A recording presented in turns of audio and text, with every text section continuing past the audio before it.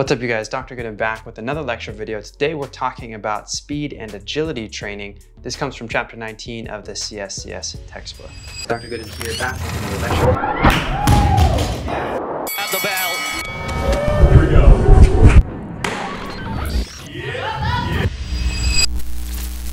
I'm Dr. Jacob Goodin, professor of kinesiology here at Point Loma Nazarene University, and today we're going to be talking about speed and agility training. This is going to be part 1 of 3, covering the information in chapter 19 of the CSCS textbook.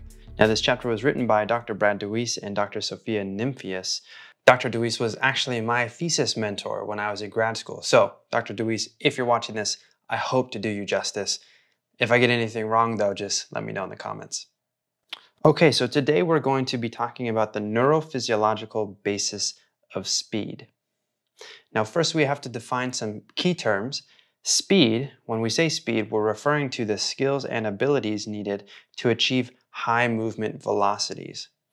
Change of direction, different from speed, these are skills and abilities needed to explosively change movement direction, velocities, or modes. So this is accelerating, decelerating, planting, pivoting, those types of actions. Agility is when we add in some sort of a response to a stimulus. So this would be the skills and abilities needed to change direction, velocity, or mode in response to a stimulus. So there's a cognitive and there's a perceptual component to agility. Speed requires the ability to accelerate and reach maximal velocity, but this is only referring to just straight line maximal velocity. We're not talking about decelerating. We're not talking about change of direction or any sort of stimulus response. Agility performance requires the use of perceptual cognitive ability in combination with the ability to decelerate and then reaccelerate in an intended direction. So it's not just the force that you can apply into the ground linearly, or even the force that you can apply into the ground in the right directions to reorient your center of mass, but we also have this perceptual cognitive component in agility. Let's talk about speed and agility mechanics. Now, in order to execute movement techniques, athletes must skillfully apply force. It's not just about how much force can you produce, it's can you produce that force in the right direction, through the appropriate limbs, in a constrained amount of time, because we know that the foot spends a limited amount of time on the ground. So due to that limited time to produce force during athletic activities, there are 2 variables that describe force relative to the time available to produce force. This would be rate of force development, or RFD, and impulse. So let's further define these 2. Impulse is the change in momentum resulting from a force, measured as the product of force and time. So it's really force over time is impulse. It's like the cumulative force over a certain time window. If your foot spends 100 milliseconds on the ground, how much force did you produce during that 100 milliseconds? Did it take you a long time to get there? Or did you quite rapidly achieve that peak force during your window and stay at that peak force the entire time? A basic objective of training is to move the force time curve up and to the left, generating greater impulse and momentum during the limited time over which force is applied. So let's say that we have force and time, and if you go from something like this, let's say that this is, 120 milliseconds. So if this is your force time curve, then all of this shaded area would be the impulse. But let's say that you move that curve up and to the left, and now it's something like that. And now you have all of this extra force over time, or greater impulse, with which to propel your body down the track. Or rather, this would be, let's say that this is vertical force. So with which to impart that force and keep your body vertical at those max velocities, resulting in a greater stride length.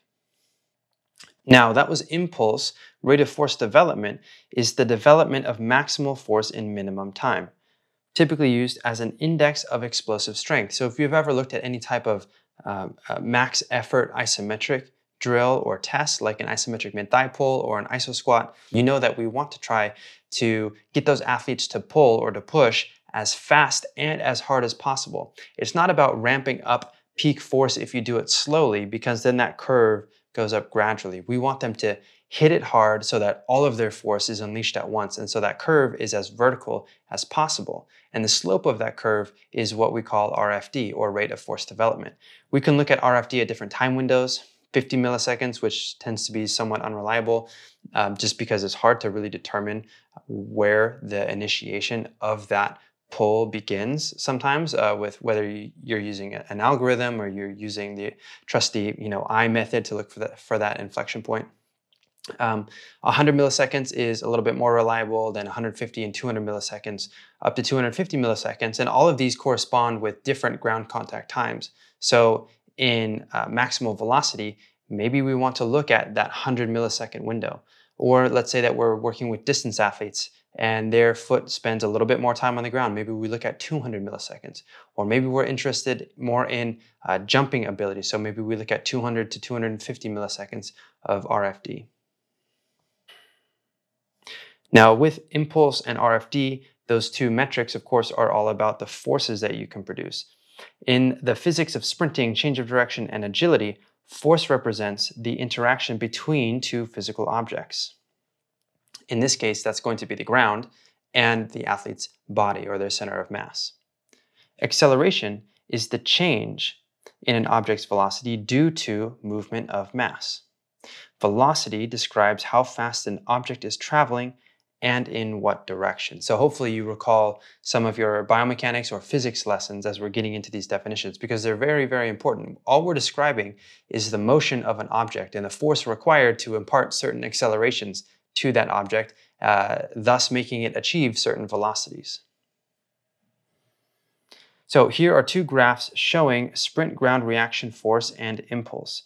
So graph A over here is looking at the acceleration phase. Note that the foot spends a bit more time on the ground, 0.15 seconds or 150 milliseconds. The ground contacts are longer in the acceleration phase.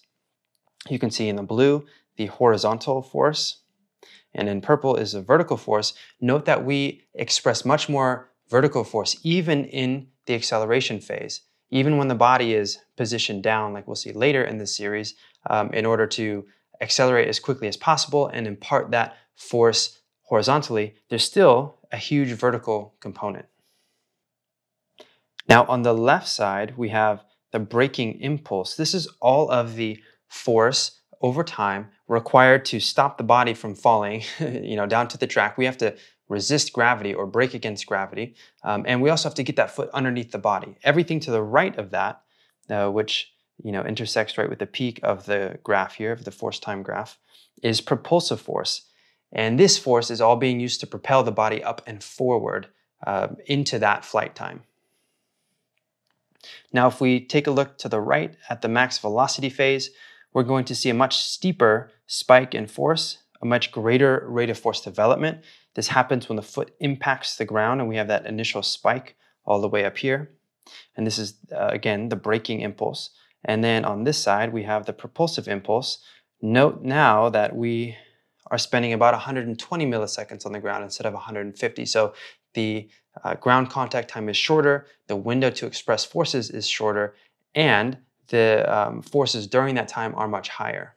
So after examining these graphs, we have to remember that in addition to the requirement for acceleration, the production of braking forces over certain periods of time, termed braking impulse, which we just looked at, should be considered during change of direction and agility maneuvers. So it's not all about just accelerating, but as you're slowing down and decelerating, those braking forces are going to be much higher than the propulsive forces, obviously, because we want a net negative acceleration so that the velocity slows to a stop before changing directions. And of course, this happens very quickly. So when you're watching it, to the eye, it doesn't look like the athlete stops. But just like in a jump, when you hit the apex and you're at zero velocity and then you go the other way, when that athlete plants their foot, they're decelerating all the way down to zero if, let's say, they're doing a 180-degree change of direction, before they can start going the other way. It happens very quickly, and those braking forces, the braking impulse, need to be considered. So far, we've been talking about the kinetics of sprinting, the forces and the impulse and the rate of force, but we also have to talk about the neurophysiological basis for speed. So when we're talking about the nervous system, we know that increases in neural drive, which are indicative of an increase at the rate of action potentials, are related to an increase in both muscular force and the rate of force production. Okay, so neural drive, that means the rate of action potential is sent from your brain down to the spinal cord and then through the alpha motor neurons to those high threshold motor units. The rate of those, if there's an increase in them, we have an increase in both the muscular force production and the rate of that force production. So higher peak force and higher RFD. Taken together, an increase in neural drive may contribute to increases in an athlete's RFD and impulse generation. This will have implications later when we talk about training interventions to enhance speed and to enhance change of direction performance. We also have to remember that the stretch shortening cycle plays a huge role in sprinting and change of direction. So remember from chapter 18 when we talked about plyometrics that the stretch shortening cycle is an eccentric concentric coupling phenomenon in which the muscle tendon complex is rapidly and forcibly lengthened or stretched under load and then immediately shortened in a reactive or elastic manner. So we are storing that force elastically during the eccentric muscle action.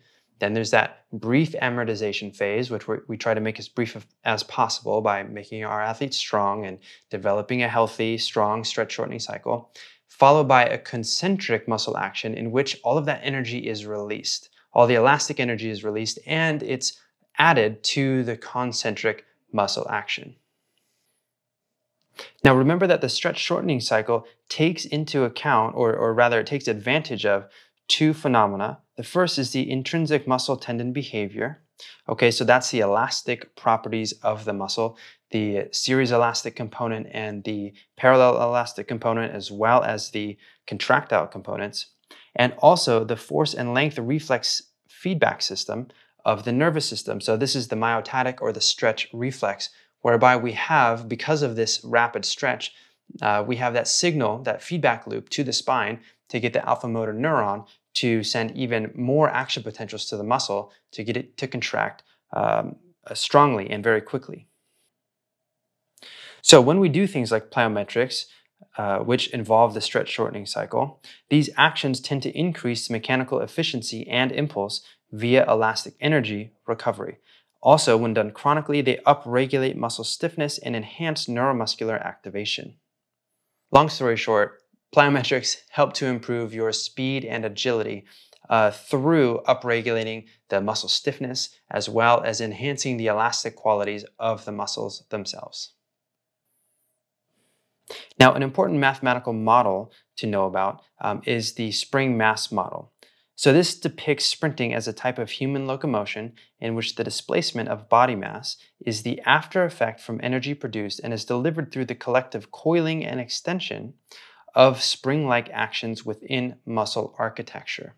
So essentially, the spring mass model says that your muscles act like a spring that coils and then uncoils as you are running. So every step is like a coiling of a spring during the stance phase, and then the uncoiling launches you into that flight phase.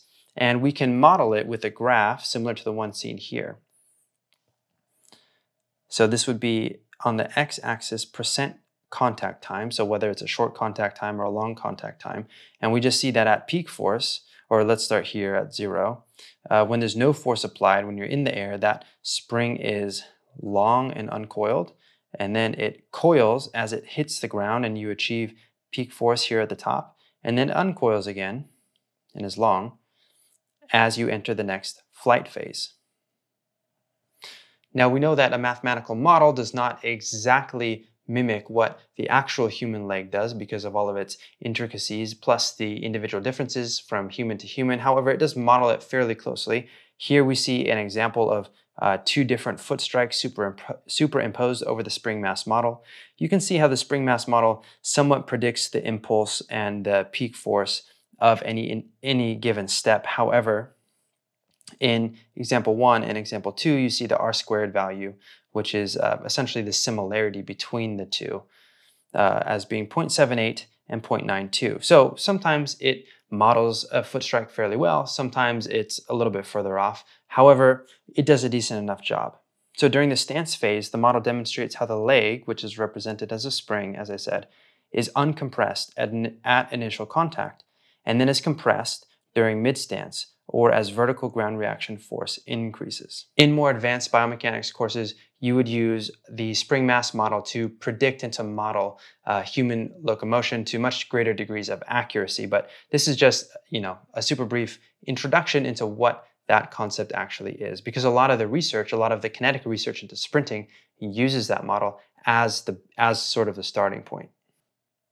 The key point here is that as sprinting requires an athlete to move at high speeds, strength and conditioning professionals should emphasize the prescription of exercises that have been shown to increase neural drive while overloading musculature of the hip and knee regions involved in the stretch shortening cycle.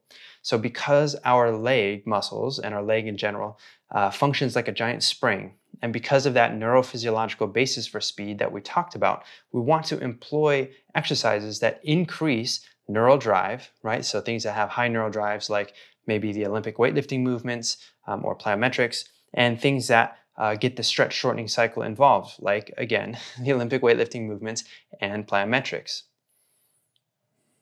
So far, we've been talking about linear speed mostly, but what about change of direction? Well, during that the plant phase, which is the moment between deceleration and acceleration, we have the plant phase of a change of direction movement. Here's the plant foot of the person in this example picture. This is the point in a change of direction movement that represents the transition between the deceleration step and the acceleration step. Body positioning and the ability to maintain strong trunk positions during the deceleration of momentum and reorientation of the body to run in a new direction are critical to performance.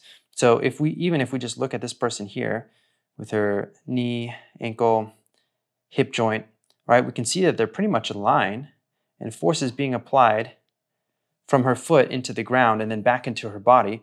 And she has a good strong trunk position here that's vertical. What we see a lot of times with people with weak trunks or poor positioning is that this knee is going to cave inward into a valgus. Their trunk is going to maybe come down this way, right, with excessive lean, maybe some lumbar flexion and lateral flexion as they cave forward into the side, and their center of mass wants to go this way, right? The center of mass wants to keep going that way because of their momentum, and they're not strong enough to fully redirect their center of mass in the other way. So strong trunk and core musculature is very important with that, but we want to be sure that we're not just training endurance with the trunk musculature, and that when we're training the trunk, we train it so that we can access that strength with the movement patterns, right? If doing 1,000 crunches isn't going to help you have strong trunk positioning, we want to do plyometric high force movements for the trunk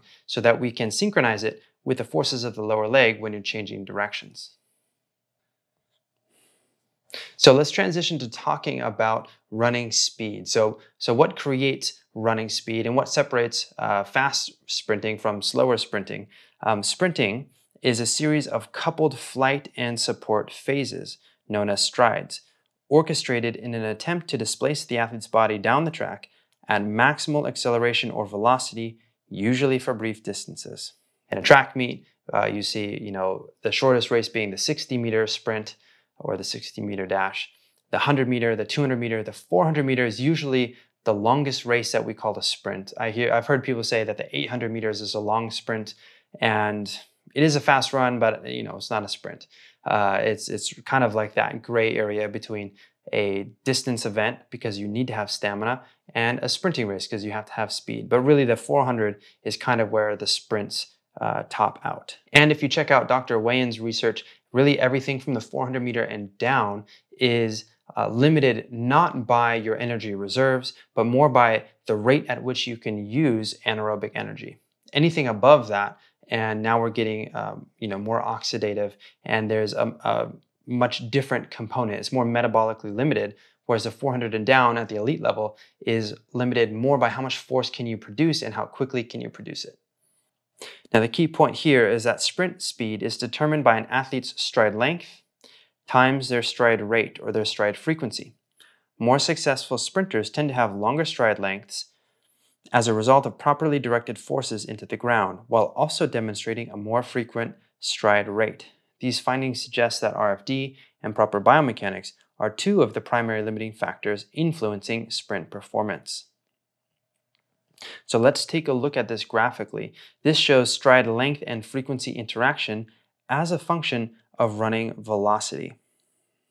So each of these points represents a different running velocity, 4, 5, 6 meters per second, all the way up to 10 meters per second. And what I want you to notice about this graph is that initially we see that there are huge increases in stride length. So from 4 to 5, we go from 1.5 meters to a little over 1.7 meters in stride length, up to 6 meters per second, and we go up to almost 2 meters in stride length. However, stride length can only increase so much. Once we get up to 7 and then 8 meters per second, the increase in stride length starts to plateau. It starts to level out until we see at 8, 9, and 10 meters per second, that stride length is very similar. So it really caps out at around 2.2 meters or just over that in most individuals. However, it's the stride frequency at this point that increases dramatically. So now we start to see, whereas initially we had these little increases in stride frequency, going from 2.8 to 3 to 3.2-ish, or just under that, in those earlier sprint speeds. Let's look at the top two, from 9 to 10, that's 4.2, all the way up to over 4.6, let's call it 4.7 steps per second. So initially it's increases in stride length, and then it's increases in stride rate or frequency that will allow a sprinter to continue making those improvements in top speed. Here is a look at novice versus elite sprinters. So stride length in novice sprinters is around 2.5 meters in length, and this is at their top running velocity. This is their max speed. Whereas in elite sprinters, they've extended that to 2.7, and this is primarily a function of how much force can they put into the ground and how quickly can they do it. When we look at the max rate or the step frequency of elites versus novices, novices have just over 4.4 steps per second, whereas elite runners have just over 4.6 steps per second. So we see an improvement in both the stride length and the stride frequency going from novice to elite. But early on, most of those gains are going to be made in stride length and secondarily in stride frequency as you go through those different speeds, as we saw in the previous graph. Now, what your athlete needs to work on, or what your athletes need to work on, is highly dependent, because you can see people who are out there spinning their wheels with very high stride frequencies, but the stride length is an issue. They're not really going anywhere. And then you see those people, it looks like they're running in slow motion because they're overstriding, maybe they're impacting with their foot way out in front of them, and that overstriding, trying to gain another inch with every step, not only leads to poor biomechanics and a lot of braking forces, but it's a suboptimal way to run. So they have the length there. They probably need to actually bring it in a little bit, but they need to work on the stride frequency. So speaking of improving the agility and the speed of your athletes, the next video is going to get into the basics of technique for top speed and agility performers. Now, it's not going to go through an entire program or a super detailed biomechanical analysis, but I think it would be a good jumping off point for you as a future strength and conditioning coach, or just as a coach who is wanting to level up your understanding of the speed training and the agility training process. It would be a good jumping off point for you to get that overview. So check out that video. It should pop up somewhere on the screen. If you guys have any questions, let me know down in the comments, and I'll see you on the next video. Today, we're talking about chapter 19 in the CSCS. Take 2. What's up, you guys? Dr. Goodin back.